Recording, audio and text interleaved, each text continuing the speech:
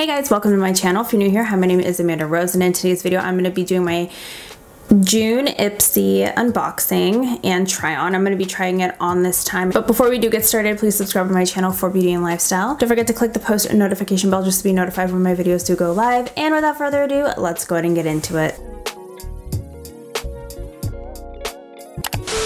The theme is Do You for June 2021. The bag is really cute this month. Obviously it is for Pride Month, which I haven't done a makeup look yet, and I'm quite surprised that I haven't done a look yet. Something does smell really good in here, and I think it might be this product here. So this product is by CHRISTOPHE Robin. This is the Daily Hair Cream with Sandalwood. So it helps with moisturizing split ends, and it is anti-breakage. Let's see here. So it says apply daily a small amount on damp or dry hair, insisting the ends and hairline. This stuff does smell really good though. I'm trying to figure out what the smell was in there. This kind of smells like Acqua di Gio. I will be putting all of the prices on the bottom here, and I'll let you guys know the total value at the end. But this is the SONAGE Glow to Go Glycolic Acid Peel Pads. This instantly renews skin for a burst of radiance. There are 30 pads in here. It also says to limit the sun exposure after using this because it is very harsh. What I'm going to do now is I'm going to go ahead and put on half of my face,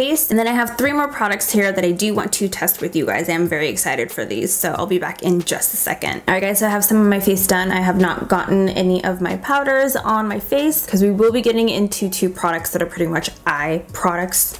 Actually 3 products that will be eye products. The next product that we have here is by FLUIDE. It is the Otherworldly palette. It's an 8-shade eyeshadow palette. It says We Are FLUIDE is a queer beauty brand created to celebrate underrepresented faces, empower self-expression, and champion gender expansive beauty. This one I actually picked out because I liked some of the colors in here. This palette is really pretty. Some of the colors though, the yellow and the orange and the brown, it's very repetitive. I could have gone with something like, I don't know, whether it be like a black or a pink or something like that. I really love the green, but this one right here I'm really eyeing, and I'm probably gonna use, I'm not quite sure. These are really smooth. Okay, I'm gonna swatch all of the glitter shimmer shades. Oh wow. The first one's Galatea. That's really pretty.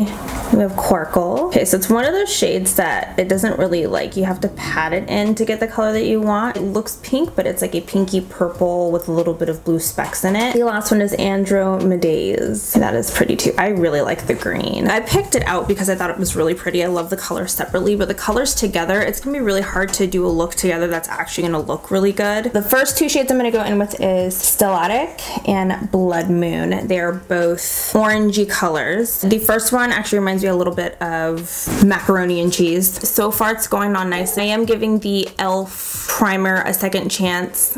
The first video that I had used it in, it did an okay job, but I just want to see if it was just the eyeshadows that I had used or if it was the actual primer, because the primer is really dry going on. Okay, so now we're gonna go in with Blood Moon. So the first shade was nice. It just, I had to like really go in with the colors. I don't know if it's because of my skin tone. I had to go in a few times, maybe 3 or 4 times to get the pigment that I wanted, even though it is just going to be a transition shade.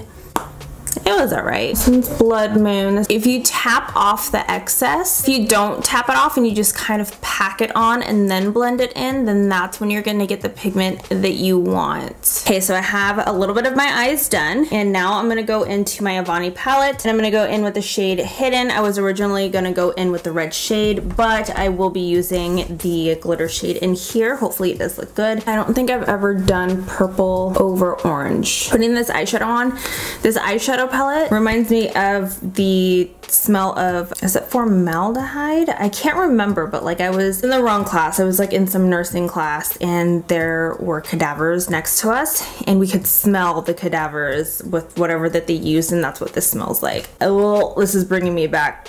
Blech. Go in with Quarkle. Okay, so that's really fun. It actually goes really well with the eyeshadow. Next, we're gonna go in with a Tarte concealer. This is the Hydro Concealer, and this one is in 20B Light Beige. When I had seen that it said light beige. Typically light beige or like beige is pinky. It says that this is a medium coverage natural finish concealer that hydrates up to 12 hours. It helps with the appearance of pores, uneven skin tone, fine lines, wrinkles, and dullness, and the caffeine helps reduce puffiness while smoothing, tightening, and brightening skin's appearance. This is a clean concealer, so it sounds like something that's going to be really promising. The color is probably going to be off, but we will see. I did get a little bit of sun, but I don't know. Okay, so the applicator is nice. I actually really like it. Obviously I didn't have to go in with 2 layers, but I am going to go in another time. This does look very peachy, but it feels really smooth. I was not like, I literally thought that this was going to be way too light for me when I had first seen it. Let's go ahead and try it out here. The color really isn't bad. That looks really good. Okay, I was not expecting that. Usually when I do go in with my Tarte Shape Tape, it's 27S or 29, and this one is what, 20? So I don't know if these are different, but this one looks really good. I was not really expecting to like that very much, but I actually really enjoyed this, and the color is really nice. It blended out really well. Now we're gonna get into the last product that we have here. This is by GERARD Cosmetics, formerly known as Whitening Lightning. I don't know if you guys remember that, but I used to have a few lip glosses from them when they were popular back in the day. Anyway, so this is the GERARD Cosmetics Eternal Eyeliner. This has an ultra precise tip. It's waterproof. It has a deep black color, and yeah, that's pretty much it. It's just a liquid eyeliner that is supposed to be waterproof. This is a felt tip. Felt tip is very easy to work with for beginners, but personally for me, I do not like felt tips. I will still try though, because it says that it is waterproof, and I haven't really tried anything from GERARD Cosmetics in such a long time. So let's go ahead and try this. So initially going on, when you do that first swipe, going over the glitter, it didn't do a good job. It mixed with the glitter, so the glitter was showing more than the eyeliner was. But then I put down a second layer, and instead of swiping it, I patted it down, and I'm assuming that if it does go over regular eyeshadows, it'll be just fine. But in this instant, the glitter and the eyeliner are not doing very well on top of each other. The black is really, really dark though, which is really nice. I'm gonna do a tiny, tiny wing. I'm not gonna do a very big one. It's still mixing with the glitter eyeshadow. I don't like it with this.